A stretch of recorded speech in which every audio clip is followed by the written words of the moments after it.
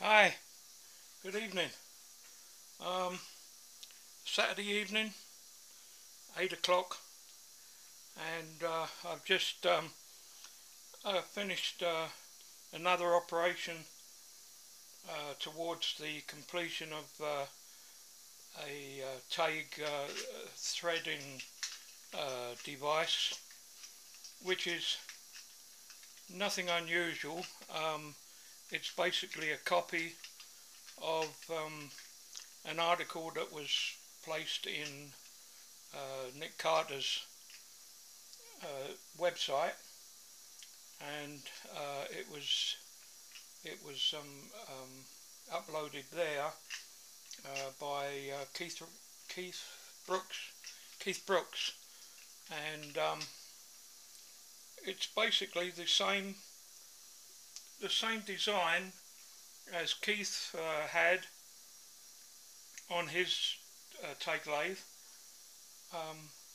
but I've just added a few different features,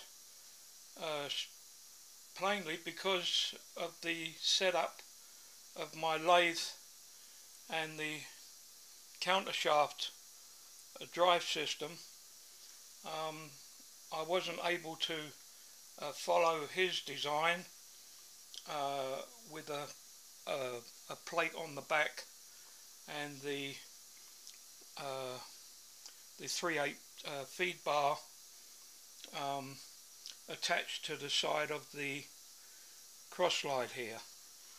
So what I've done is I've got my 3/8 bar, which is down here, and I've got it running through my main block, assembly block for the lathe, and I have it attached underneath the carriage. Down here, you'll if you've seen the other videos, the previous video to this one, it all explains it in there. What I've done is today is I've actually put a sleeve. I've used 1/2 inch.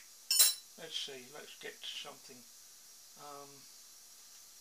I've used a 1/2 inch bar, aluminium bar, and I've done the same as Keith did by putting a split nut in the bottom of the bar to clamp it to the 3/8 feed rod. And at the moment it's over length. I have to cut it off somewhere here, but I've got the upper hole that actually lines up with the spindle, the headstock spindle, and I've got it clamped down here at the moment tight, and you'll see that when I move the carriage, the plate or the bar moves with it. And the whole idea is that in the collet here you place a master thread. It doesn't matter if it's 3/4 diameter or 3/8 diameter. You can choose whichever you want. Obviously I've gone with the smaller sizes. One of the sizes that I've gone with is a 3/8 16 thread, American thread. That will allow me to put a 3/8 16 master in the collet, and with a 3/16 nut, a 3/8 16 nut in the holder, it will then give me any size diameter of thread with a pitch of 16 to the inch. So that means that I will now, when it's all finished, be able to machine in the headstock a 3/4 inch 16 pitch thread, but I'm only using a 3/8 diameter 16 studding at this end. So you don't really have to worry about the diameter of the master or the diameter of the thread that you're going to cut, as long as you've got the same pitch at this end that you want on your part. Then it could be a 3/8 16 instead of a 3/4 16, which are basically the same pitch. So that's my reasoning there. Keith also used nuts, ordinary nuts that matched the thread, the master studding, and he put 3 screws in at 120 degrees, sorry, to hold the nut on its 3 of its 6 flats, and to line up with the master thread that's in the collet. The way that I'm going to go is I'm going to use this 1/2 inch hole I have to open up to 5/8. I'm going to use a standard 5/8 die that for each thread or each pitch that I need, and I can make that on the headstock or the lathe with taps and dies, ordinary taps and dies. I'm going to keep the outside diameter at 5/8. I may go to 3/4, but 5/8 I'm thinking of. And in that way, because the centers are so accurate on this bar, I just need to place them in a 5/8 hole with the Lycan machine in the lathe, and I don't have to worry about 3 screws going up at angles and so forth. That's my idea at the moment. So as you can see, the lineup is pretty good.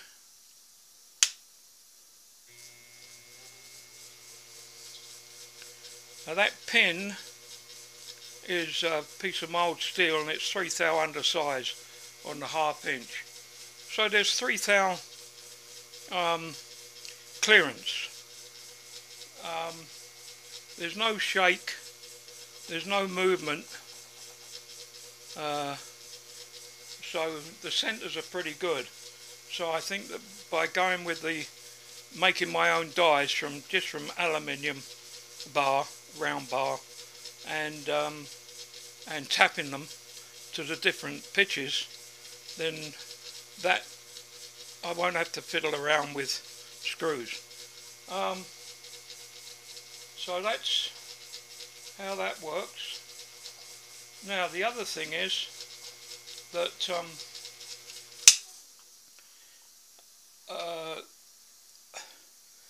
this bar is about 15 inches long, and it comes out on the other side of this block here and attaches to the carriage underneath here. That means that the rod is completely out of the way. I can't see myself doing any long threads, or single point screw cutting any long threads. Most of them are going to be short.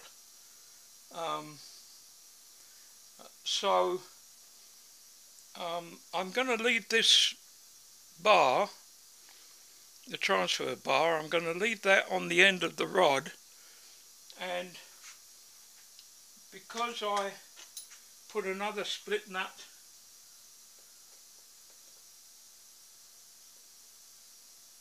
my eyesight's not very good and it's dark. Come on.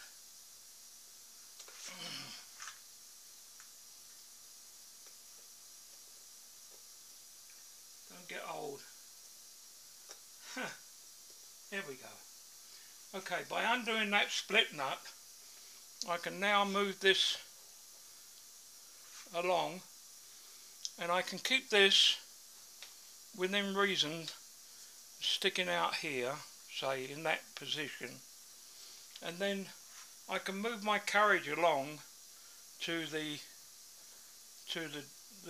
area that I want to start the thread on my part, and I can lock it up in that position, and then I don't have a long bar sticking out here because I'm using this to get my distance. That's how it normally works. That's how Keith's system works, I believe.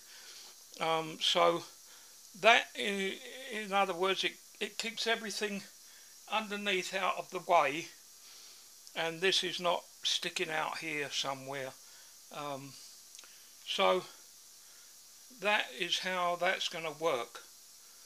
Okay. I put this extra bush in this bottom hole here because I was a bit concerned about the thickness of this and flex, and there is a little bit of flex, obviously. Let's see if I can. There's some flex. Look, you can see it's flexing, but I'm only going to be taking fine cuts. I'm not going to be taking a 20th thou cut on the thread, so I'm going to use it within its tolerance, and it should work. The thread will be on the master here, so that will give it more support up this end. So that's as far as I've got at the moment. My next operation is going to be up at this end. I'm going to put this plate on the mill, and I'm going to open up that hole now. I'll dial it in first, and then I'll bore it through with a boring bar on the mill and open it up to 5/8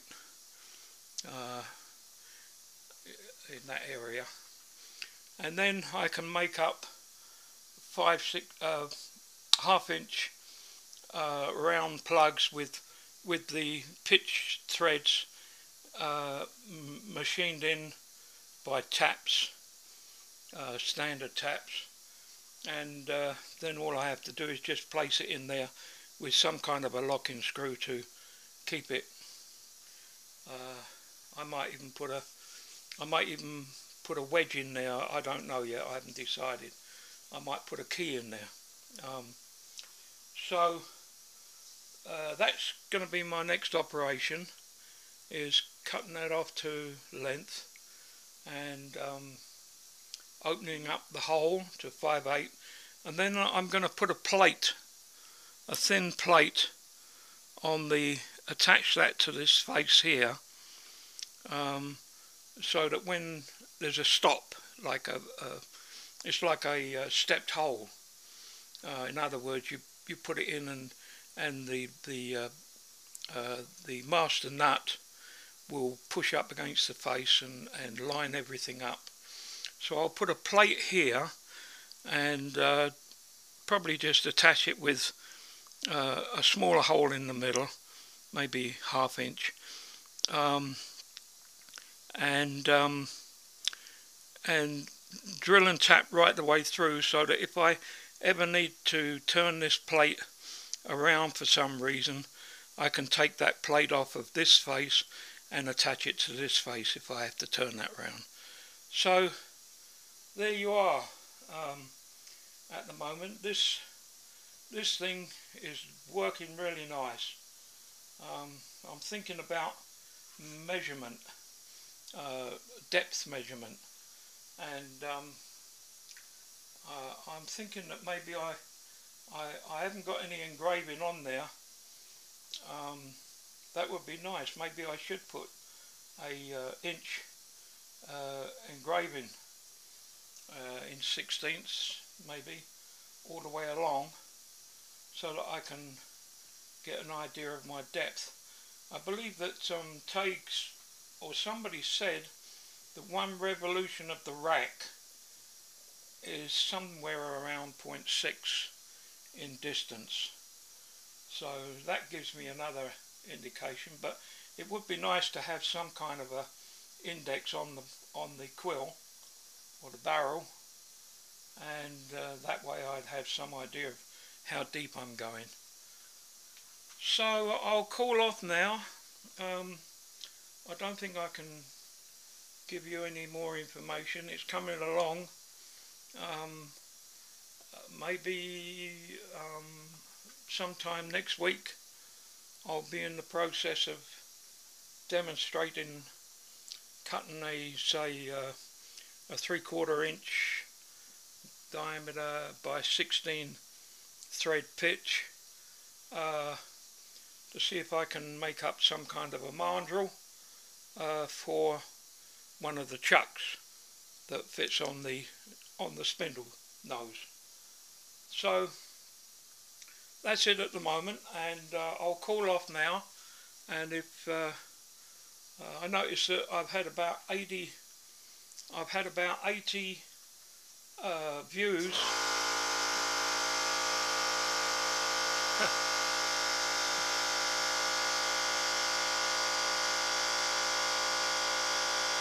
Come on.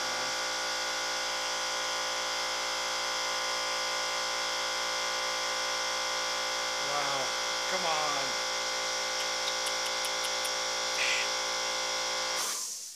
Yeah, I noticed that I've had about 80 views on my last video, and I don't get a lot of hands up or likes, but I noticed that in this last video, or last two videos, I've got about 80 views, and I've got like 2 hands up or 2 likes. It would be nice to know that people are appreciating some of my work. So if you want to give me a like or hands up, if you can think about it, if you enjoy it and if you like it, it just gives me some feedback that 80 people are just clicking on it and looking at it the first couple of minutes, and then closing the video down. So if you wouldn't mind, I'd appreciate it. And so anyway, that's enough of that. So I'm going to call off, and thanks for watching. Bye.